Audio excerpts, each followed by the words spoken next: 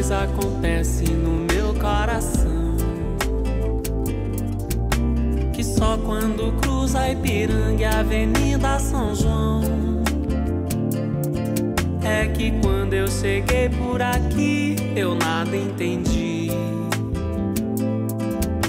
da dura poesia concreta de tuas esquinas, da deselegância discreta de tuas meninas. Ainda não havia para mim, Rita Lee, a tua mais completa tradução. Alguma coisa acontece no meu coração, que só quando cruza Ipiranga e a Avenida São João.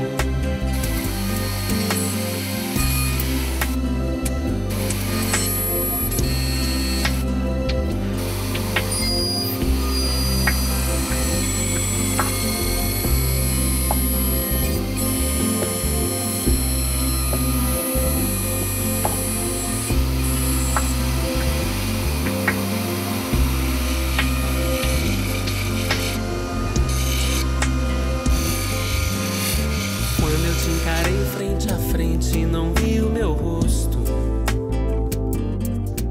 Chamei de mau gosto, que vi de mau gosto, mau gosto. É que Narciso acha feio que não é espelho, e a mente apavora o que ainda não é mesmo velho. Nada do que não era antes quando não somos mutantes. E foste difícil começo, afasto quem não conheço e quem vem. It's all handwork. It's you know, sure the parts come from the machines, but here you can see that still they are all being put together by hand.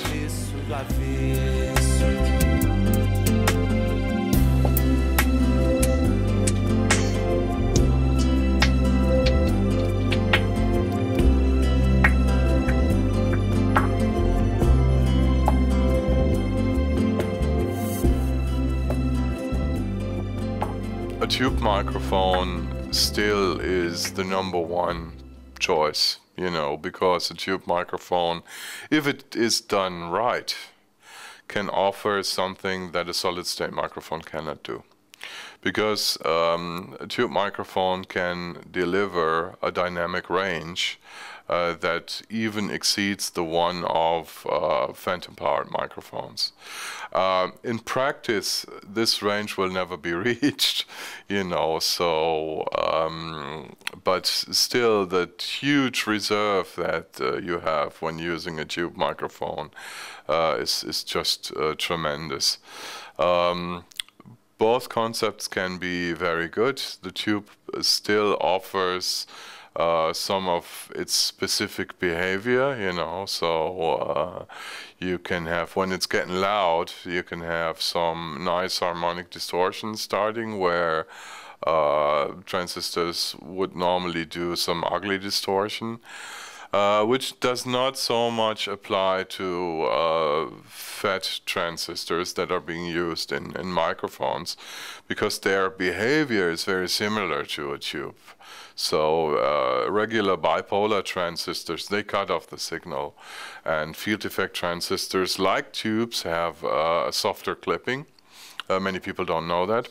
So I often hear the argument that, you know, FET microphones will clip off.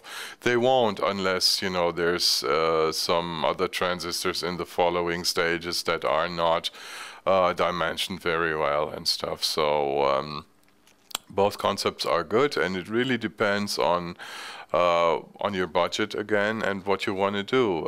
In example, our transistor microphones, they have the same philosophy, you know, like the tube microphones. So they have a very simple signal path, so less is more. That's a very important thing, and one of the advantages of tubes also, because with very simple circuitry you can do good things. You know, the differences between tubes and solid-state microphones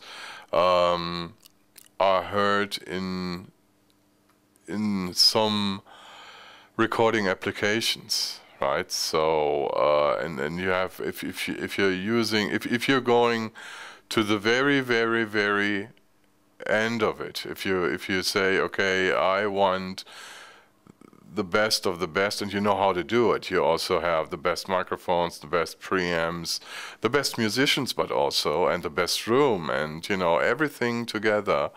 Then that can be the perfect experience. Yeah, and when you want to get the best out of you know, out of also some limited applications, then still a good transistor microphone can be really good, because you know, again, the microphone is the initial door into the world of music, no matter what you do.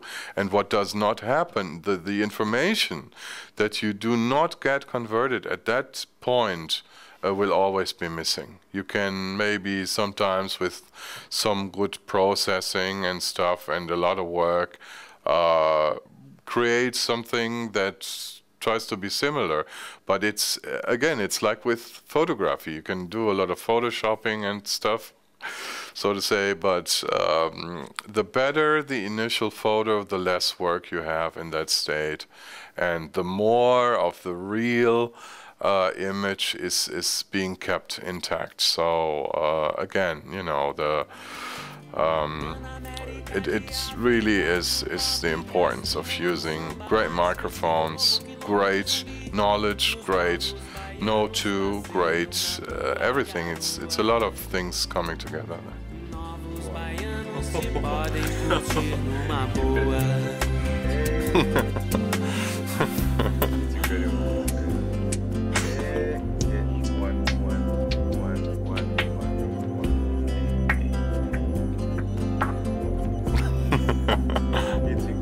Can you hear any noise? And it's pretty loud, isn't it? it's very loud. No. Yeah, it's perfect. But even if it's loud, you will hear no noise.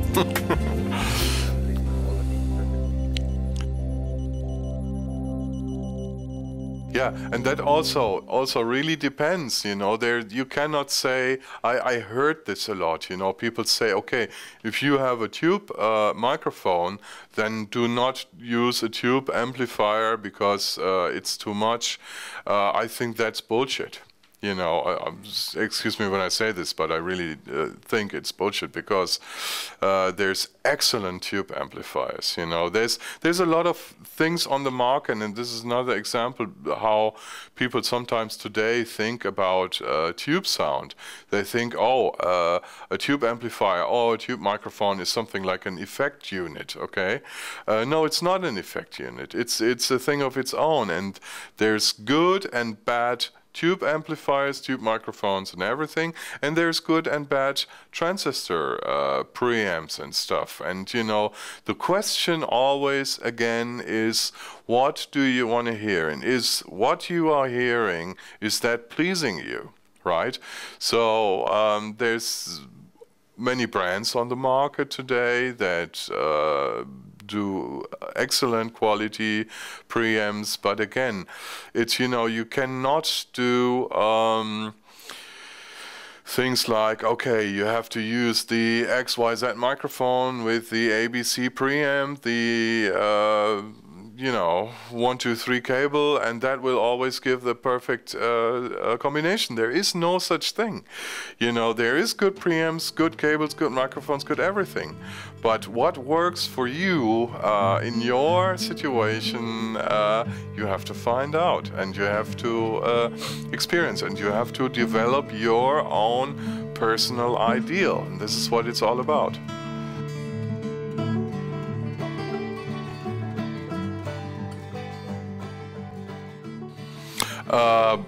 Because so far we only did large diaphragm microphones, but I can definitely tell you that small diaphragm microphones are something that many people ask for. And you should wait a bit. Not too long.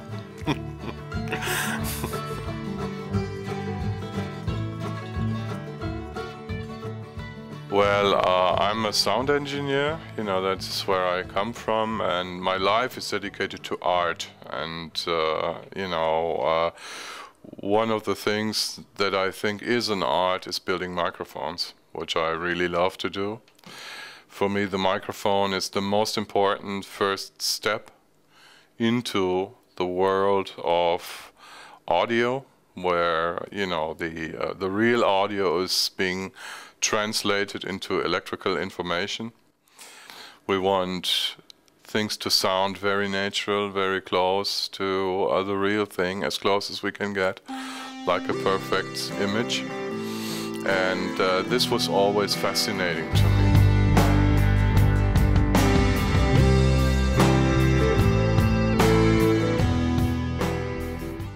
I think it's the approach, you know, so especially today with so many microphones coming from the East. So there the purpose is to build microphones in huge quantity for small budget and stuff, and just because to make money with it. And we are building microphones because we love building microphones, you know.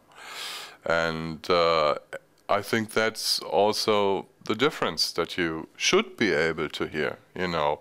If you compare a Brauner microphone to some cheaper microphone and you don't hear a difference, then why buy a Brauner microphone, you know? Makes no sense. So we think that there is a difference that you can hear. And even in this day and age, we're doing quite well. So there's many people that still want a lot of quality, that want things to last. You know, we do a lot only using the finest and best materials and manufacturing processes that ensure that things will last. You know, if we build something, we want it to last a lifetime. We want people to be happy with it. And for me, an example, when I work in the studio, I want to rely on my equipment. I want it to last long, you know. I hate things being wasted. Today there's so much being wasted, and we don't have a lot of feeling for value anymore. To me, what matters is not only something that you can take out of the box, use for a couple of days, and then it's going to change, or it's going to break, or it's going to, you know, not really do the purpose. I mean, if you start making music and you don't have a lot of money, then you must not start with a Brauner microphone, okay? But then when you discover, okay, music is really my life, music is something that I want to grow old with, or that I dedicate my life to, then there will sometimes maybe come the point where you turn to things that are made to the next level of quality, and they are more expensive. A microphone, as you have seen on our tour around, even though we use machines, and we use very expensive machines, the machines that you have seen are the best on the market today. Such a machine costs, you know, almost $500,000. And so there's a lot of things, you know, that we are investing. We're not saving money with cheap workers. All the workers that work here, they're all, you know, getting a proper salary. They're not, you know, like poor Chinese girls, enslaved, you know, to put volumes and volumes of boxes. This is hand labor by people, you know, that really know what they do, that have a passion for what they do, and this is different. We're not making mass volume stuff. We try to do the right thing.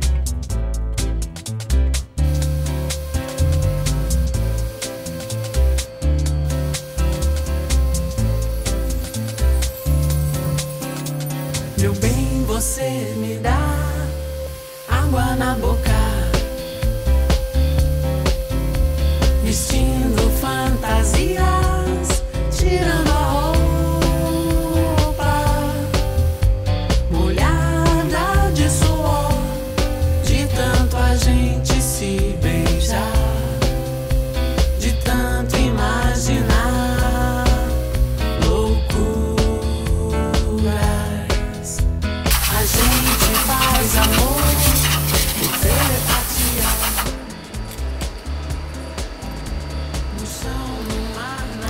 This is the birth of Phantom Classic number 1505. Okay?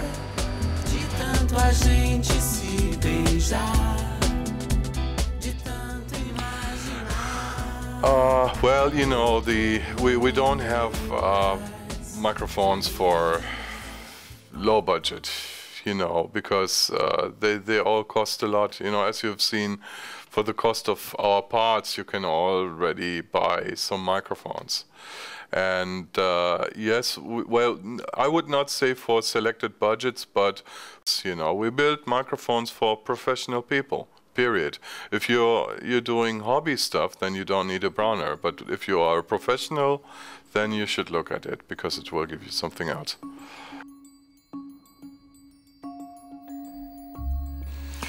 Well, I think that the most important element to consider before buying a microphone is what you want to do with it.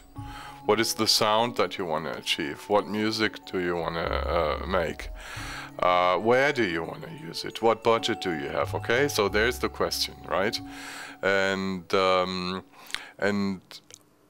there's so much equipment on the market today, you know, where it's just unbelievable, and it's, you know, there's no perfect answer to this question, because it's all about the individual situation in the end. Okay, so what do you like? What is it what you achieve? So I think that a good thing to go there is to look at people that you like.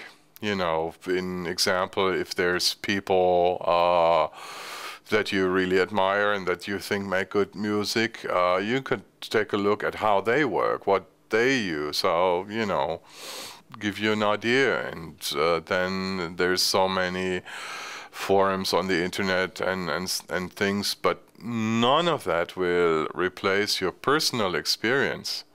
Okay, so the way for you is, or a good way also, is not to take over, you know, opinion, but keep yourself open and experience. Oh, there's a microphone, I'm going to try it. Oh, how does it sound? What does it do? You know, and then also learn about how do microphones react on the sound source? How do they work in the room?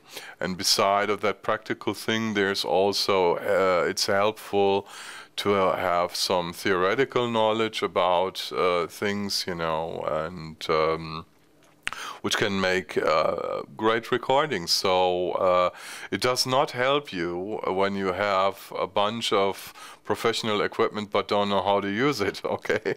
And so there's many things that go into these considerations.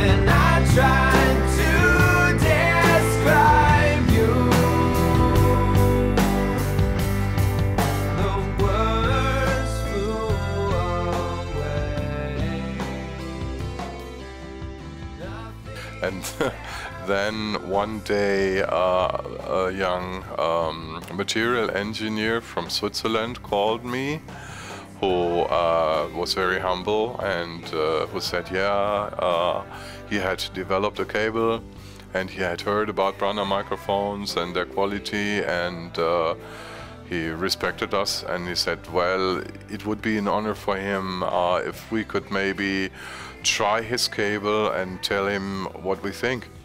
And I liked this approach, and so I said, okay, I was not expecting a lot though, you know.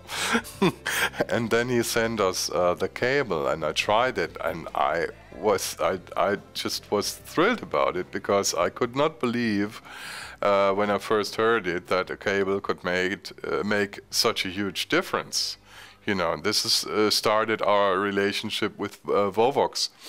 And I think the best cable that I know of and that I have tried is really this cable. So this is also why we bundle all our microphones with Vovox cables, really, because you know, there's an extra. They're very expensive, but they're fantastic, and I think they make a huge difference. That you can really hear the signal is much more authentic. It is much more integral. It is much more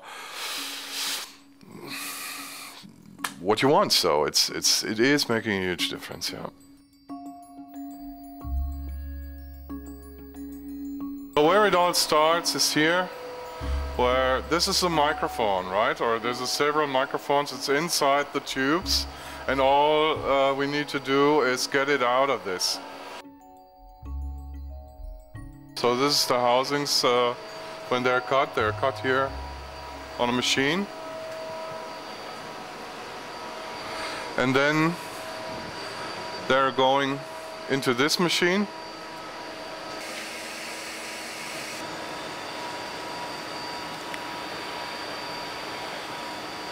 So this this is the first step then. So it's from here to here. Okay. And now the next one is that the inside is being prepared. You can see it in the machine.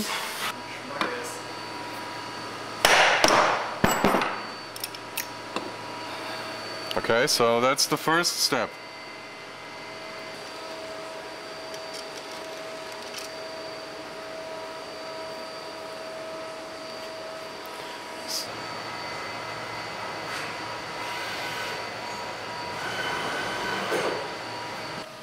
The first thing here.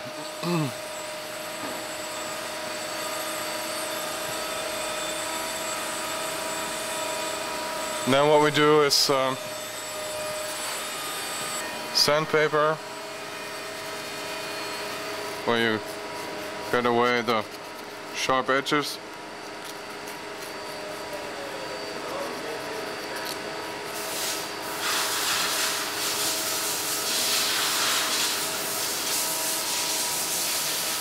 So that's it, that's the finished microphone body. Okay? And then we go over to another machine. Second step is that we take this housing and put it into this machine. So it's going onto here. And then have it exactly straight. And now it's measuring the tool.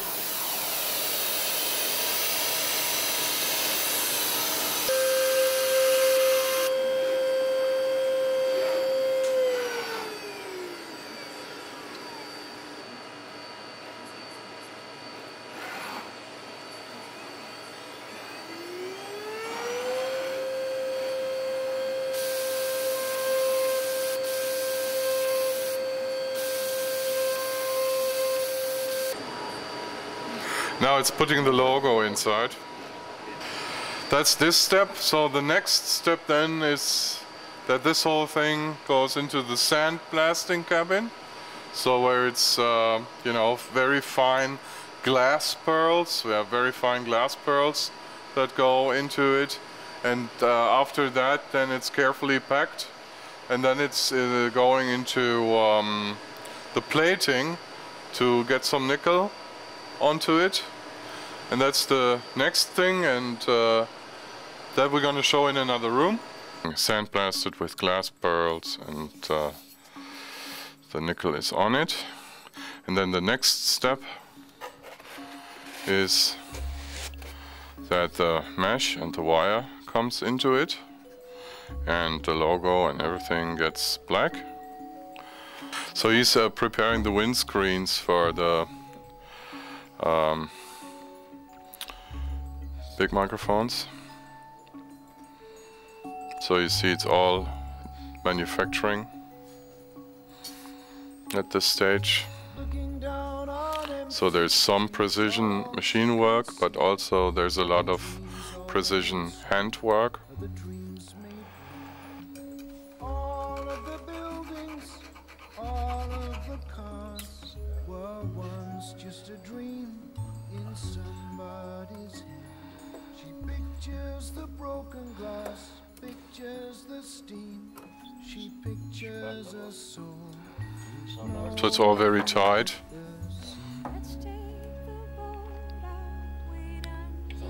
So that's the windscreen. The suspensions for the shock mounts for the Phantom. So it's all handwork. It's you know, sure the parts come from the machines, but here you can see that still they are all being put together by hand, and it's all a lot of work. Where then also sandblasted and coated. And the lever is also attached, so that's the final product going into the drawers, waiting for the final step. And then we also have the black ones here for the Velvet X. So this is anodized black. The big suspensions for the big microphones. It's also a lot of handwork. All the machines. The parts are made and being put together. And the windscreen that you have seen being made. And this is all the microphones, the VMX, VMX PC, VM1, VM1 PC, and they all go into the drawers. And we take them out from here when we manufacture the final microphones. Transformer alone costs more than 100 euros because it's fully shielded with mu metal. It's done by a German company. It's all completely German, and this is from Switzerland. Great filters and only best components that go into the microphone. Though for the cost of the transformer alone today you get like a stereo pair of Chinese microphones. And the capsule is being put on here. And this is before it goes into the housing. So this is the final microphone. This goes into the housing.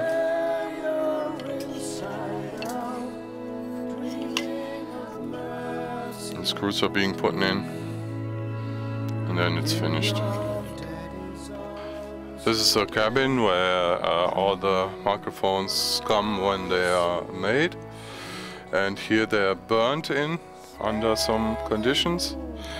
So we leave them on for a couple of days, and then we see if all the electrical values are fine, and then they are being controlled by some measuring programs. So it goes into a breakout box outside in a measuring computer, which will see that all the data is within the required regions.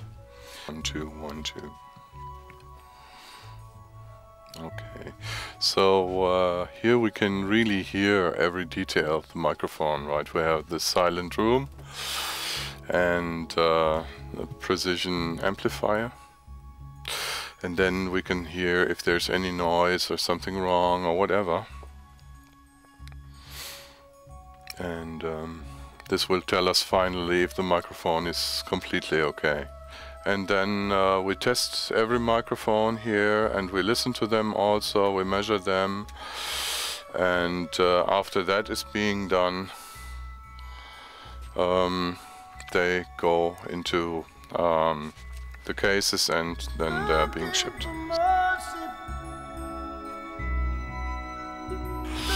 And then they're packed, and then they are going on their way to their final owners then, which hopefully are all as happy with them using them as we are with making them. Okay, thank you. Out in the boat, riding the water.